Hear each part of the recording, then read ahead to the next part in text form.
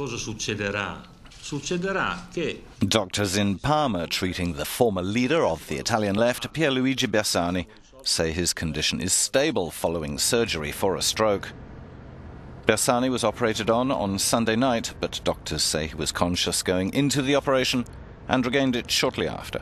L'onorevole Bersani non presenta al momento deficit neurologici. Mr. Bersani has no brain damage, he's not intubated nor sedated, he's alert and he chatted with his relatives. Ed ha potuto conversare direttamente con I propri familiari. At 62, Bersani may have expected several more years on the front line of Italian politics. One of his last parliamentary acts was helping lead the chorus of opposition that finally forced former Prime Minister Silvio Berlusconi's resignation.